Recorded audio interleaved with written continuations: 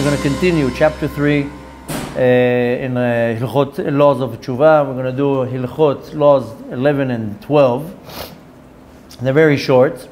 It says as follows, because we're talking about the people who lose their Olam Haba. So we talked about many. Now there's another group of people that is called Haporesh Midarkei Tzibur, a person who separates himself from the community.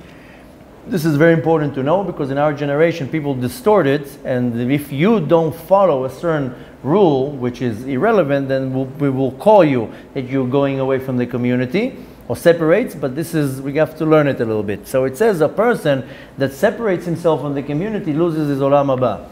Af al pi shelo avar averot, even though you didn't do a sin. Aval nivdal, ela nivdal me'adat Israel, but you separate yourself from the community. Ve'eno se mitzvot bichlalam, and you don't include yourself with doing mitzvot with them. Ve'lo nichnas betzaratam, but you also don't include yourself in their suffering, because sometimes there's a whole community that suffers. For example, lo mit'aneh beta'anitam, doesn't fast with them. Now, we don't really do that so much in our generation, although there are many communities that they do that, by the way, and they take on themselves fasts. So we have a general fast that we do, the 10th of Tevet, and Tanit Esther, and before Purim, and Yud Zayin B'Tammuz, the 17th of Tammuz, Tisha B'Av. We have all these fasts that we do. But some communities, they see that there's a problem, and the whole community fasts for the health or miraculous recovery of some of their community member, or chas v'shalom. There were times there was a drought here in Israel. People made fasts a few years ago because of the situation. The security situation in Israel was pretty scary. It was a threat of a war. Many communities took on themselves a 3-day fast. So some people do it. Here it's talking when a person says, listen, you're fasting, that's not for me. I'm not going to include myself. That's a poresh me'atzibur. You're taking yourself out of the community. Ela holech bedarko ke'echad migoyei haaretz. Says, listen, I don't want to follow what you do. I will attach myself to the nation of the faith of the religion of where I live. Ve'kehilu eno mehem. And I don't want to be part of you. I want to be part of them. En lo chelek l'olam haba. You lose your place in the world to come. And you know where you had that a lot? And I'm not blaming anybody or chas v'shalom judging anybody, but 100 years ago, 120 years ago, there's a lot of pogroms in Russia. And many Jews says, that's not worth being a Jew, because I'm going to be executed, I'm going to be tortured. I will remove myself to this part of the neighborhood, and I'm going to be part of the non-Jews. Whether pretending he's a non-Jew or not pretending. So again, I'm not judging anybody. I don't know what I would do in a situation like that, but in the Holocaust too, many people says, I don't want to be part of this group. That's taking you, separating yourself from the community. A person like this loses his Olam Haba. And again, he is not going into details. Maybe in the future we'll do another class going into details, because it's a very fine line here with leaving the community. And I'm going to raise a problem in a second that is a problem with many people. Anyways, some people in that respect, they do sins, but in a very obvious way. They, as they say, proudly do the sins. I had a relative who was very unhappy with the fact that he was Jewish, so he married a non-Jewish woman, and he would proudly celebrate Christmas, proudly do Easter, proudly and mock the fact that what the Jews do. He would do it in a very not nice way. And Hashem Erachem, I hope Hashem has a lot of mercy on him, because towards the end of his life he went through hell. I was looking from the side and saying, wow, what the Kadosh Baruch Hu is. Maybe the Kadosh Baruch Hu is being so nice to him and giving him hell in this world and not dealing with him in the world to come. But all his life he would mock Jews and proudly behave like a non-Jew. And people would tell him, listen, I understand your wife is not Jewish, you're not religious, but don't do it in a disgusting way. But anyways, here he says, Haoseh averot beyad rama, person who does sins but in a very proud, arrogant way. And he gives an example who used to do it, Kehoyakim. There was a certain individual, Yehoyakim, we're not going to get into all the stories with him, and he used to do sins in a very obvious way, proudly. Ben she'asa kalot, ben she'asa chamorot. And it doesn't matter if it's severe sins or simple sins. En lo chelek la'olam haba. This person loses his place in the world to come. Vezeu hanikra, and this person is called megale panim b'Torah. Megale panim b'Torah, the translation is acting brazen, freely, or facedly against the Torah.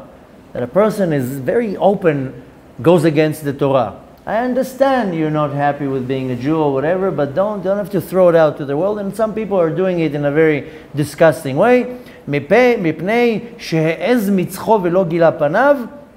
Because he goes so in such a disgusting, arrogant way, and he's not afraid or embarrassed from the words of the Torah, and he does it deliberately. That's really poresh me'atzibur. Now I know why did I want to explain this and then I'll give the example, because there's a very sensitive issue that's going out in our generation, and it's called vaccines. Now there's a big contradictory. There's a big argument right now, and when it comes to vaccines, because some people say it's a must, and some people say no, I don't even think of coming near me with such a thing. Now there are communities, in Jewish communities, that what they do is they completely kick out any individual that says, I don't want to be vaccinated, I don't want to do anything with it. Now, if a person comes in a community and says, I don't want to be vaccinated, some people call them poresh me'atzibur. You're going against the community. The entire community is doing it. Now you're going against the entire community. The rabbis are saying, well, rabbis are rabbis, they're not doctors, by the way, but that's a whole different argument. The point is that a lot of people in our generation, when it comes to the masks, to the vaccines, to many other things, there are the ones who go against it, and they don't want to. And they say, listen, I don't want to. And then the whole community will go against them. And then they will blame them in this sin, poresh me'atzibur. You're going against the community. You're taking yourself out of the community. This is not taking yourself out of the community. So it's very important that you understand what is taking yourself out of your community or separates yourself from the community. They're not agreeing to wear a mask or to be vaccinated. This is not that. And I know a lot of people, they take a ride on that, but it's not correct. If you believe and you follow your belief and you say, I don't want to take the vaccine, then, and the community, and I've seen many communities that they do it. They completely shut a person out or throw a person from the community because they don't want to follow these rules. This is not the sin, by the way, and I know a lot of people, they twist it. It's not correct. Taking yourself, separating yourself from the community is that you're going against the entire Jewish faith and you're proudly behaving like a non-Jew and saying, I'm not accepting on myself the mitzvot in the Torah. I will do sins, what's called befaresia. I will deliberately go and drive on Shabbat and barbecue on Yom Kippur or whatever. I don't want to be part of you. That's the sin that a person would lose his olam haba. Not a person that says, listen, I'm not wearing a mask. And I had to say that because, unfortunately, in many Jewish communities, people distort it. And they say, well, you're not listening to the whatever the community we're all doing. It's for the safety of the community. Listen, you do what you want, I'll do what I want. There's nothing to do with the Torah or Halachah here. And many other situations, but I just had to bring that to be clear because I know many people tell me, listen, I don't want to wear the mask, and in my community everybody's forcing me and they're telling me I'm going against the community. So this is not that. This is not that sin. And as we're talking here about a class of halakha, we're not going to get into now vaccines and masks and all that stuff. I just want to make clear the approach of the Torah. This is not poresh me'atzibur. Next, halakha 12, Yud Bet. Shnaim hem hamosrim. Now we also talked about another person that becomes loses their olam haba. It's called a moser. The translation for that is tetre, I think. That's how you say tetre, that you are giving somebody over.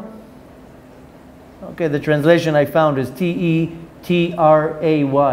Tetre. That's the translation that I found in the book of Rambam that is translated, but I'll explain it, you understand. In the olden days, you know, we don't have to go so far. There were kapos in the Holocaust, Jews that will give over other Jews to the Nazis. Tell them they're over there, they're hiding over there. Why? Either to be killed or either to be beaten. This is a moser. You're not allowed to do that. And the most that is obvious to us that was done was in the time of the Holocaust. There were many Jews, unfortunately, that participated with the Nazis, Yimach Shimam. And the same thing at the time of in Russia. I don't remember the Russian term to that. I forgot the Russian term, but there was something exactly like the couples in Germany and Poland. There was in Russia the same, I forgot the name, it's on the tip of my tongue. And they do the same thing. They would give the KGB, where is the shul? Where do they do a Brit Milah? Where's the hidden mikveh? Because, you know, the Russians were very tough. They would give hell to the Jews. And there were Jews that would participate with the authorities. This is called a moser. You're not allowed to do that. You know who does it in our generation? BDS. And there are many people, Jews, that they participate in that. They go to different places in the world, badmouth the Jews, badmouth the Israelis, badmouth the IDF, and they're giving us over. This is called a moser. Not allowed to do that. You lose your place in the world to come. So the first one is giving over a Jew to a non-Jew for the sake of killing them or beating them up, like a Holocaust, Inquisition, and so forth. Another one, hamoser mamon chavero bidei ovdei kochavim, that you're doing it not with the person's life, rather with his property. And that was another thing they used to do also in the Holocaust and many other places, that they would give over their property of a Jew. Or beyad anas, or that you do that in a hand of a rapist. Shehu kovet kochavim, and the Rambam is comparing a rapist to an idolater. And sometimes, yeah, you believe it or not, but you know, in our generation, nobody likes hearing it. Everybody likes to turn the head around. This is something that is being swept under the rug, is child molestation, child pornography, child trafficking, child slavery, all this stuff that people are like, no, no, no, not here. I don't know what you're talking about. But that's the harsh reality. And a person that will chas v'shalom deal with that. People kidnap kids, they give kids to other people for whatever it is, and I know nobody likes hearing about it. This is called anas. Anas is like a rapist. And some people, they do it for their living. This is a business. Trafficking kids and Hashem Yerachem what's going on. So, and believe it or not, it's much worse than what you think. This is called, he's calling it Rambam anas. Anas is a rapist. It's equivalent to doing the exact same thing. And some people, I mean, I know it goes into routes of being disgusting, but some people say, hey, you can go to there, there's a children over there, there's somebody over there, you can go, this is a moser, giving over. You use a little bit your imagination, then you make your own research, what's going on really behind scenes. They say 800,000 to 1.2 million kids in the United States alone disappear every year. Where do they go? Well, some of them are being sold as slaves, sex slaves, the industry of child pornography, child sacrifice. Hashem Yerachem, what's going on? And people just think it's like, I don't know, what's the big deal? It's only 800,000 kids. Where do they go, these kids? So it needs to be understood, because here he's saying it. Anas. Anas is a rapist, or a person who forces another person on one person on another person. Shu kovet kochavim. It's like an idolater. Ushneim en lehem chelek l'olam haba. Both of these types, they lost their entire world to come. So you got to be very careful, and don't think it's so far from our eyes. I heard a big rabbi in Israel testifying in some yeshivot, what's going on in the yeshivot. Hashem Yerachem, I don't want to even say it now, what disgusting things are going on in yeshivot in Eretz Israel. Hashem Yerachem. To be very careful and not be gullible and naive and think that everybody with a nice beard and a yarmulke is holy. There are unfortunately many cases, and in the faith and in the religion, it is right away swept under the rug. There's a lot of rapes and molestation, sexual abuse in the world of the Torah, for little kids, little boys, little girls. Shem Yerachem, nobody likes to hearing it. Everybody's like, no, no, no, no, our community. So I have a good friend, he's very zealous when it comes to that. He has an organization, it's called the Jewish Community Watch, JCW, something like that. Oh, he goes fiercely after these rapists. And you go look at his website, all the websites, there's a wall of shame of hundreds of rabbis and individuals, observant people who are caught in child molestation, child rape, and so forth. And he's doing a holy work, avodat kodesh, going after these people, because in most cases in communities, nobody wants to hear about it. And unfortunately, these rabbis, they get immunity from their communities. This is a very big problem in our generation. I know of a certain individual, you can find his testimony online, a young boy who was raped by his rabbi in yeshiva over and over. When he came finally, he had some courage to tell his parents. They went to the police started investigating, the whole community went against him. How dare you give over the rabbi? The community gave immunity to the rabbi who raped the kid. And then the Beit Din, that's how corrupt it is, the Beit Din went to the child, who was a teenager, and told him, here's $100,000, shut up. And the child was tough enough to tell them, I'm worth much more than $100,000. And you know what happened? They got kicked out of the community, ostracized from the community, ridiculed, they had to move out of the community. You can find the video online, testimony of this young man. And the community, instead of taking the rapist and hanging him by his private part in front of everybody, not that I'm giving any suggestions here, but that's how it should be dealt with, they're giving immunity to a rapist. This is exactly what Rambam is talking about. You lose your world to come. Why? Because you take a person and you unleash them on another person. So if there are people who are in communities giving immunity to rapists, child molesters, and so forth, that's exactly what he's talking about. And unfortunately, in our generation, there's a lot of it. That the rabbis, the school, will give immunity and protection to a rabbi who touches kids, molests, rapes, and that's like you taking a person and you letting him go on another person. So people have to be very calculated. You know, these are severe sins when you're giving immunity or you're hiding a person. And I know a lot of people don't want to deal with it, but that's the sad reality. And a person can chas v'shalom lose his olam haba. So, you know, some people know of molesters and rapists. Yeah, you have the obligation to warn everybody. This is not Lashon Hara. You know, anytime people come and tell me, listen, I know of this individual. We know that he's a molester. We know that he's a child predator. Can we say it out loud? Is this Lashon Hara? It's not Lashon Hara. It's warning everybody. You have to warn people. Be careful from this individual. So, like I said before, one has to consult with the right rabbinical authority how you do it, but don't think it doesn't exist. And I know people don't like hearing it, people like sweeping it under the table. No. But it exists, unfortunately. I'm talking about in the religious communities, child molestation, child rapes, and many horrible things. And it shouldn't be ignored, because when you're ignoring it, and chas v'shalom, even worse, you're giving a support to it, then this is exactly what it's talking about, a mosrim, that you're letting one person hurt another person in such a severe way. And again, this is not my words, I'm just reading what Rambam says.